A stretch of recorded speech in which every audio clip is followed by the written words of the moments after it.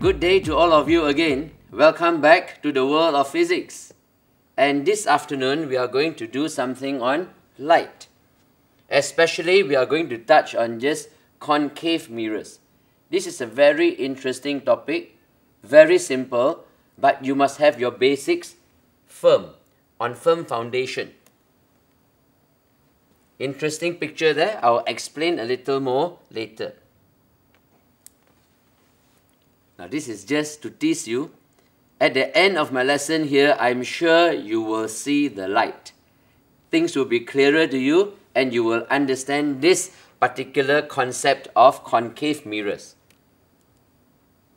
And once again, as you do this, you must keep on using questions from past years to understand the concepts and to do it again and again. Alright, now let us take a look at a ray drawing for concave mirrors. I'm going to go step by step and you will understand what I mean. Now firstly, let us look, when we draw a ray drawing, we need to draw first the principal axis. And after that, we can draw the concave mirror. And this line, the vertical line, is just a representative line. We can use that to represent the concave mirror for construction purposes. And P is for pole, P-O-L-E, the pole of the mirror, the center point there. And F is the focal point of the mirror. C is the center of curvature. Now all these are very important points. You must understand it well so that you can draw. Most importantly here so far, you must understand that F is the midpoint of CP. I repeat, F is the midpoint of CP. In other words, PF is equal to FC. Take for example, if the focal length FP of the mirror is 20 centimeters, then CP would be 40 centimeters. So keep that in mind. That is a very important concept. Now we have an object. I'm going to just help you to get the idea of how to construct these ray diagrams. So once you know how to draw it, for other situations, you will be able to draw it. Let's say I would choose an object and put it between C and F here. So what is the first ray that I would draw? It would be parallel to the principal axis, and then it will be reflected through the focal point. So this would be actually number 1. This is ray number 1. The next ray that we are going to draw would be from the top of the object, and it cuts through the focal point F, after which it is reflected parallel to the principal axis. This ray now is called ray number 2. And finally, look at this point. This point is the intersection. This is the intersection between the two rays that I have just drawn. And this orange line would be called the image. So I label it as the image. Now when you get a diagram like this for a concave mirror, for any mirror or for a concave mirror for the matter, when we have an image on the same side of the mirror as the object, this is a real image. This is a real image because this is a mirror and it is on the same side of the mirror as the object. Okay. So what are the characteristics of the image? The first one would be, it is a real image. Normally we state 3. Secondly, it is inverted.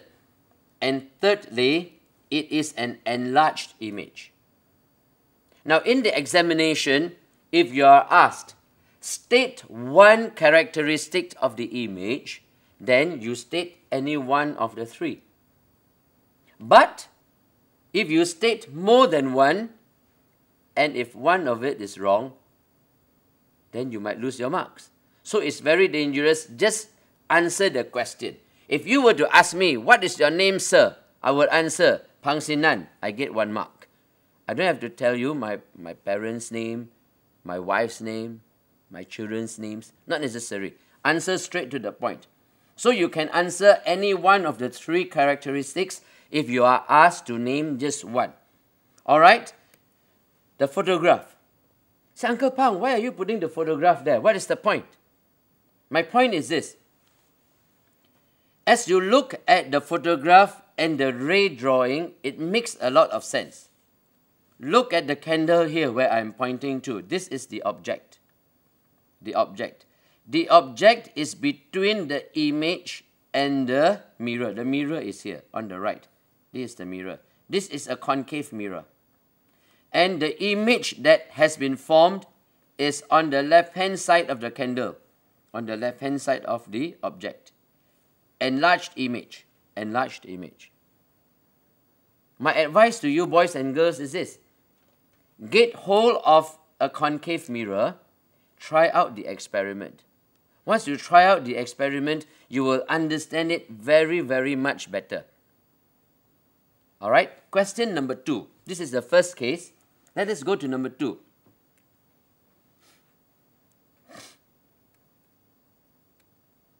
Again, we have the same few points. It's good to draw this again and again.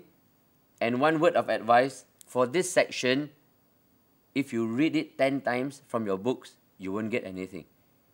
From my experience with children, with students, you read this 20 times, you won't get anything. But you need to draw it again and again, and you will understand. It's very simple. Alright, my second case is this. I am putting the object now very far away. Just now I put it between C and F. Now I put it much further away, and let's take a look at the result. This is ray number 1. After that, the second ray is from the top of the object cutting through F, and after which it is reflected, after which it is reflected parallel to the principal axis. Look at the point of intersection.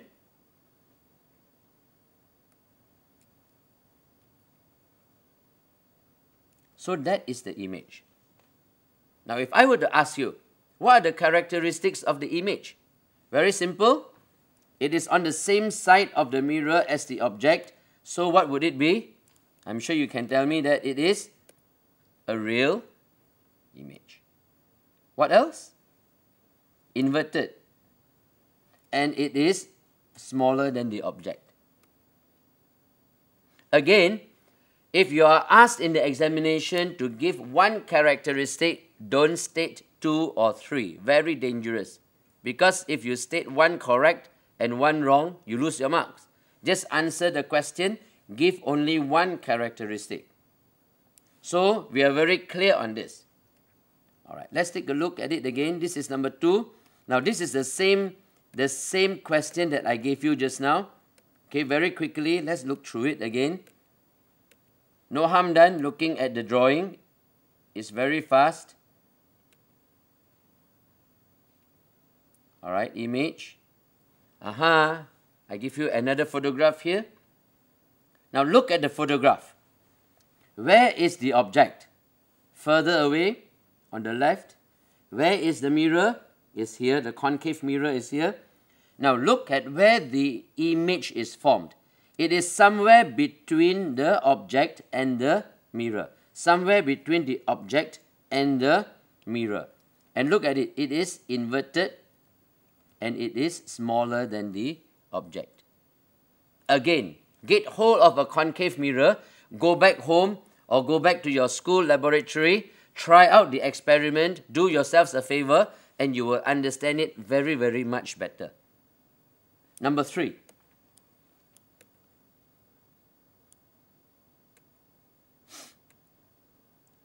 And in the third case, I am going to put the object at a different place again. Wow, it's very close to the mirror. Okay, some of you must be saying, oh yeah, that is the hotel room mirror in the washroom, the concave mirror. And then your face, the image looks like a giant. All right, you can see all the pimples there. Actually, I don't like that mirror. I can see all my pimples. Okay, all right, coming back to this. I have my object here. Put it near the mirror. Again, first stroke. That is the first ray. Now, there is something that is very or slightly different that is very interesting now. For the second ray that I am going to draw now, I am going to cut through C. Observe very carefully what happens here. Look at the arrows. I have an arrow going to the mirror and an arrow going away from the mirror. I'm going to explain this very important concept in a while. Now over here, there are no points of intersection. So what I do is, I extrapolate the two lines. It's very clear. So is there an intersection here? Yes. Take note that I use dotted lines. Dotted lines meaning that anything that is in dotted lines means that it is a virtual image. The virtual image, you need to know how to define it. It means that the image cannot be caught on the screen. In number 1 and number 2 just now, the images were caught on the screen. Those are real images. In number 3 here, this is a virtual image. One more characteristic. Upright, it's not inverted. And one more, it is enlarged. It is much bigger than the object. Alright. Allow me to explain something before we finish the lesson. Okay, just a quick revision here. You can see the images. That is number 1. That's what we did just now. Alright. Number 2. And this is number 3. But I said I wanted to explain something about this. Alright. Sorry. So what I'll do now is I'll just go to one of the blank pages and I'll explain to you. Alright. Oh, this is interesting, isn't it? It's a plate or saucer rather. Now I'm going to draw a circle first. I'm going to draw a circle.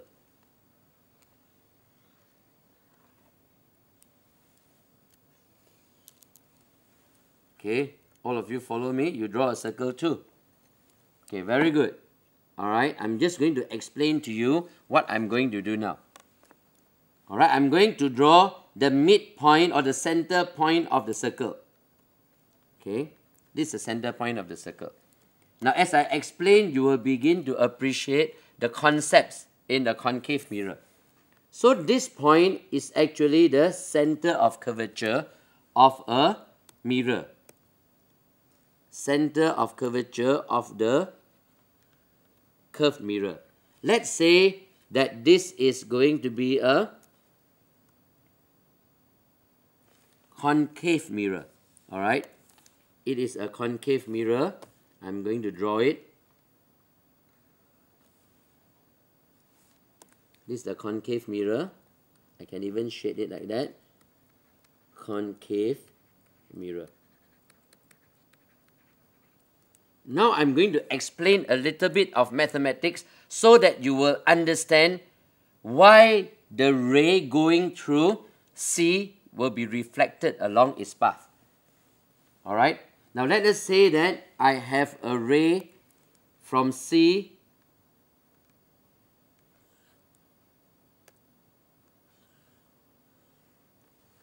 alright, there is a ray of light from C going to the mirror. And just now I mentioned that there is an arrow going to the mirror as well as an arrow reflecting back along the same path. I'm sure you will ask me, Uncle, why is it so? Alright, please look at this part. Just look at this point. I'm going to draw a line here. And straight away you will know that what I'm drawing is the tangent. Alright, this is the tangent to the circle. This is C. Let me call this point X. Alright, I can call this point T. So Tx is actually the tangent to the circumference of the circle. And you would know that this is a right angle because Cx is the radius. And because Cx is the radius and this is 90 degrees, any ray of light going to the mirror will be reflected along its path. Now this is very important for you to understand because after you have understood this, whenever you draw a diagram like this, any ray drawing in any curved mirrors, you will know that any point or any ray going through C, reaching the mirror, it will be reflected along its path. And it is only through the center of curvature. Okay, to sum it up, you have learned how to construct drawing the diagrams according to scale. You have also understood the point about the center of curvature and also the ray of light going through C. You have understood how to write down characteristics, answering the questions. So go back and practice. Go back, carry out the experiment with the concave mirror and you will do very well. So with that, I would like to say thank you very much again for being with me and may God bless you.